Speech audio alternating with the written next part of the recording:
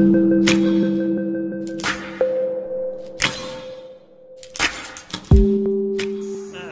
name's Weezy.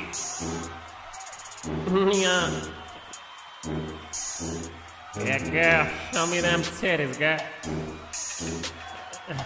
Y'all ready for this? Nadhani vijana wengi wa kileo, hata wale wa kitambo, ukilitaja jina la Lil Wayne karibu na masikio yao watakuelewa unamaanisha nini. Makala hii imeandaliwa na kusanifiwa pia kusoma kwako na Joseph's Quotes. Instagram napatikana kwa jina Joseph's_Quotes. Mwamba huyu raia wa Marekani na rapper bora sana katika karne yetu alizaliwa mwaka wa 1982 tarehe 27, na hiyo ilikuwa ni mwezi Septemba huko New Orleans, Louisiana, Marekani. Mwamba huyu ana majina mengi sana, yani zile tunaita nickname au AKAs, yani kwamba anajulikana jina lingine kama nani. Majina yake ni kama Tunechi, Wiz F Baby, President Carter na Lil Wayne unalolijua wewe. Lakini kipindi anazaliwa wazazi wake walimuita Dwayne Michael Carter Jr., yani Junior. Mwamba huyu ndiye ile albamu yake ya mwaka huu wa 2020 ameita Funeral, yani mazishi. Hivi unafahamu kuwa Lil Wayne alilelewa na mama yake pekee ambaye alikuwa ni mpishi, kwa kuwa baba yake Dwayne Carter aliwatelekeza kibishi na kukimbia mbali sana na kupenda kuishi maisha ya peke yake. Na ndiyo maana hata Carter mwenyewe, yani Lil Wayne, hakutaka kuongeza jina Dwayne, yani liwe Lil Dwayne katika nickname yake, kwa maana aliamini herufi D katika herufi Dwayne linasimama kama dad, yani baba, na kwa kuwa hakulelewa na baba akajiita Lil Wayne badala ya Lil Dwayne. Sasa Wayne amekuwa na vimbwanga sana tokea akiwa na miaka 14 tu. Ameanza rapping akiwa na miaka 8, lakini vimbwanga ameanza akiwa na miaka 14.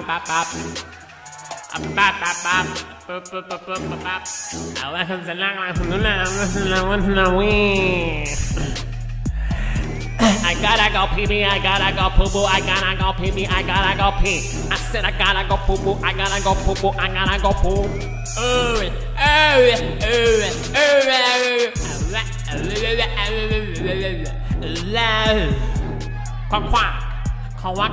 Kuna wakati aliwahi kujipiga risasi mwenyewe bila mtu kumpiga, na isingekuwa kwa polisi wa usalama aliyekuwa karibu, huenda tusingekuwa na jina la Lil Wayne leo. Vile ambavyo watu wengi ni walevi wa pombe na vilevi vingine vingi, Lil Wayne yeye ni mlevi sana wa tattoo au michoro ya mwilini, kwani alianza kuchora tattoo akiwa na miaka 14 tu. Yani pale alipoanza vimbwanga tu. Ana tattoo yake ya kwanza ilikuwa ni jina la baba yake, na ya pili ilikuwa ni jina la lebo yake ya kwanza kumtoa kimuziki, yani lebo ya Cash Money inayomilikiwa na mzee mzima Birdman pamoja na brother ake. Zote tattoo mbili zilikuwa tumboni, tattoo zote za kwanza mbili. Hapo akanogewa sana na uchoraji wa tattoo, ndipo alipozichora kwa mfululizo sana, utadhani anaachia album sokoni.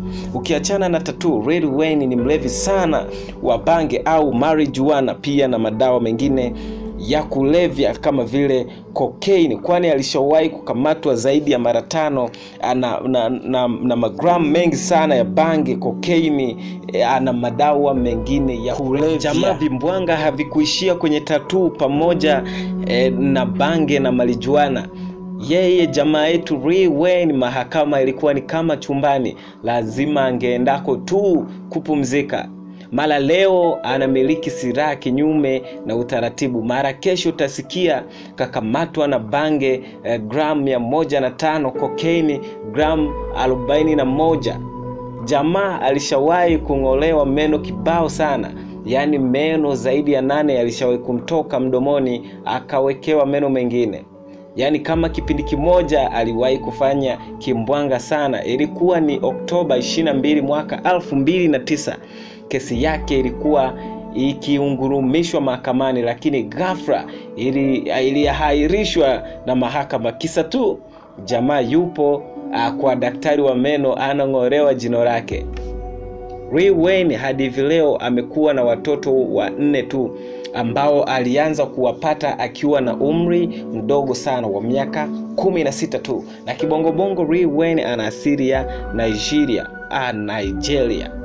ambapo hivi karibuni katika mahojiano maalum na kipindi kimoja aliwahi kukiri kuwa anahisi ameshafanya vipimo na anahisi 53% ya vinasaba vyake mwilini ni vya Nigeria. Kwa hiyo zaidi ya nusu ya vinasaba vyake mwilini ni vya Afrika katika nchi ya Nigeria. Asante sana, mimi ni Joseph's Quotes. Ni follow Instagram Joseph's_Quotes. Afu utatisha zaidi. JQ Online TV, kama bado huja subscribe, press subscribe button then ruhusu notifications, then twende pamoja.